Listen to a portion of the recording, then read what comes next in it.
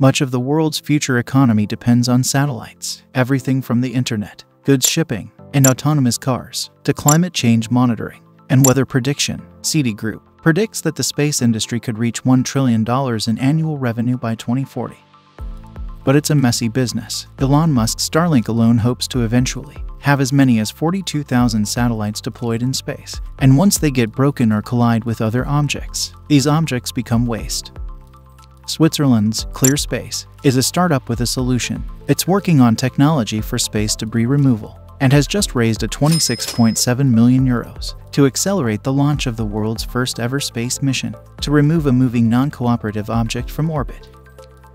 What does Clear Space do? Clear Space, which was founded in 2018, develops technology and services that can extend the life of active satellites, for example when they run out of fuel, and safely remove them from orbit when they're no longer functioning. Currently, the startup is working on 3 projects contracted by public institutions, 2 for the European Space Agency ESA, and 1 for the UK Space Agency.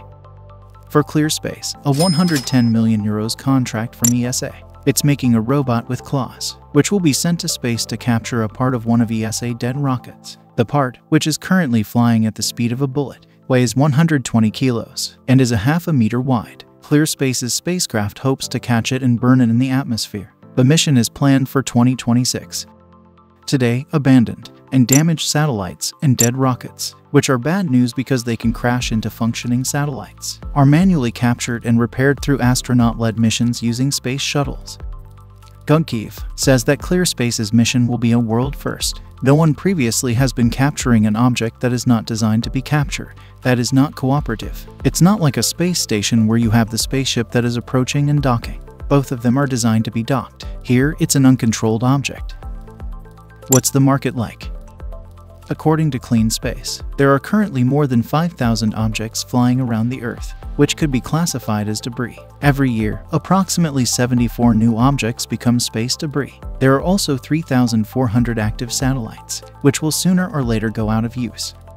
There are several other companies that provide similar services to Clear Space, such as Japan's Astroscale, the US's Orbit Guardians, and France's Share My Space. But Clear Space says its mission will be the first to capture an object which wasn't designed to be collected.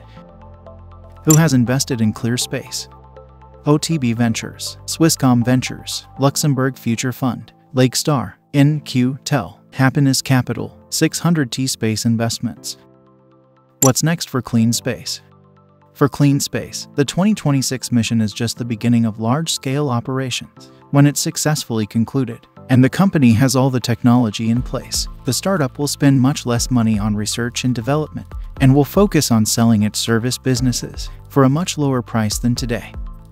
Gugkiev is counting on future regulations. He hopes that as there's a growing interest in satellites, policymakers will force their providers to take care of the waste they generate. Businesses that deploy satellites will then have to cooperate with companies like Clean Space to remove their junk from orbit. Thanks for watching.